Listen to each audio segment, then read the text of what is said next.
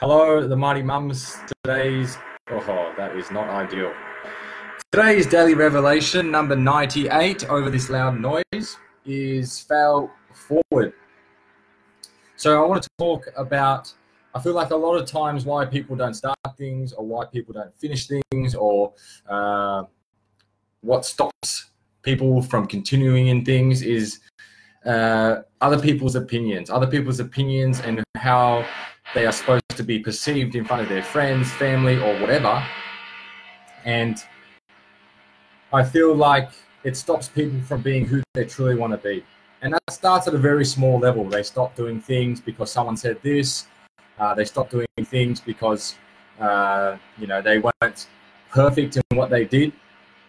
So to be honest, I struggle with this a lot, and I'm not going to say I, fully have gotten over it, but definitely gotten a lot better at it, is not caring what other people think. And you would have seen that I post a lot on my personal page, obviously in this page, and then our business page, is not only to get content and help people, but to not care about other people's opinions, and not care about what other people think of me, and to bring on the critics. And sometimes I do things knowing that people will say things and won't necessarily be happy with it, so that I get used to it.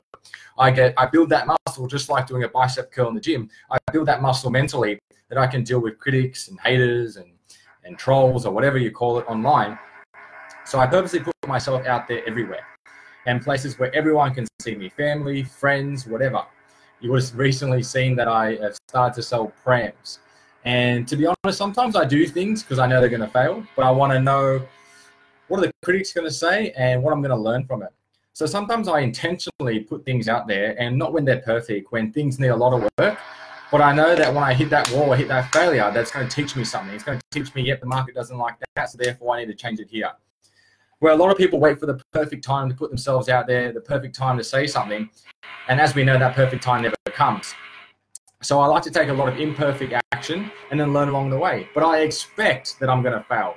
I expect that I'm going to hit critics. I expect that it's not perfect. And when I have that expectation that it's not perfect, I bring on the critics. I bring on the failure.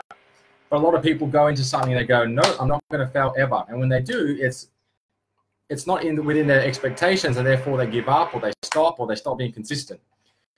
And something that has really been embedded in me because of a lot of practice and a lot of hard times is just to do things, have a crack.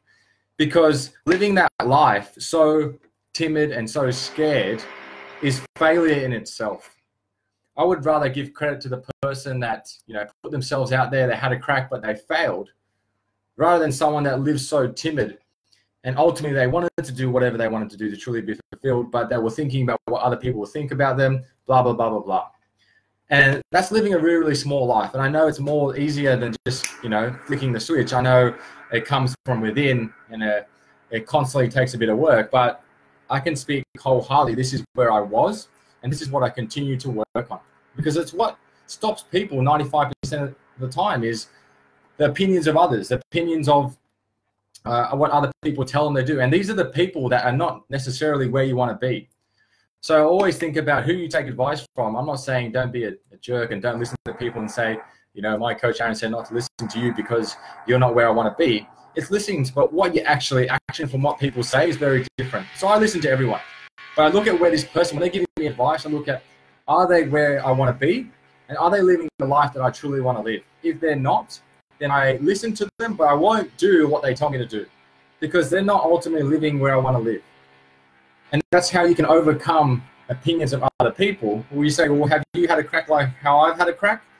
Well, no. Well, therefore, you're entitled to your opinion, but what you're saying is not credible because you haven't felt how I felt when I put myself out there, when I had to deal with critics. And this is my encouragement to you. If something's holding you back because of someone else's opinion, I encourage you to fail forward, to do the reps, to do what you ultimately want to do, but have that expectation, I'm going to fail, I'm going to get critics. But if you're living so timidly, like, oh, I hope that person doesn't say, please don't say that, and all of a sudden they do, it starts to get you down. But I expect the critics, I expect things to stuff up. But I know along the way that I can manage it, and then therefore learn, get the feedback from it, and make it better. But what a lot of people do is they hit that feedback and they go, nah, it's not for me. I knew that person was going to say that. I knew this would have failed.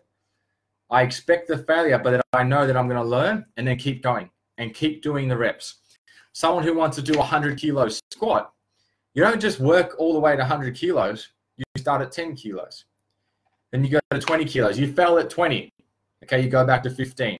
You do 15 kilos. Eventually you get good at 15. You do 20 again, and you get it done. And this is how you fail forward. You continually do the reps. And this is the life I personally want to live, but I want this movement to live by in all areas of the life, not just in your health and fitness, your career, your finances, relationships, whatever it is, that we fail forward, that we don't give up. And as cliche as it is, it's all about doing the reps and turning up every single day. Turning up whether you feel like it or not. Failing forward. But it's all about managing your expectations. Like I said, expect to fail. Change your mindset from I don't want to fail to I'm going to expect that I'm going to fail at some stage. Great. And then I'm going to get feedback from it. I'm going to expect that I'm going to get that critic, that person's opinion. But understand that it's all part of the journey. And that's why 95% of people don't really live a truly fulfilled life, is because of other people's opinions, fear of failure, all these things that are holding them back. But ultimately, it's these things that we need to go through in order to grow, in order to become better, in order to be a proper role model for our kids. Think about your kid came to you, hey, mom, I want to do that, but I'm scared of what that person thinks. What would you say to them? You'd probably say, oh, let's worry what they think and don't do that. You wouldn't say that. You'd say, hey, look, this is common in life. This is going to happen, but this is how I overcame it. And when you talk from a place of credibility rather than a place of, oh, I wish I could do that, it's a lot more powerful, and you become a leader in your family, you become a leader amongst your friends, because you're talking from a place of integrity where you've actually lived that, you've been through that, and now you can inspire other people and empower other people. And that's the greatest need that you want to live at, is contribution. But first, you need to do the reps. Do the reps every single day, ladies. I hope that helped. Comment below if you can relate to this. Fail forward.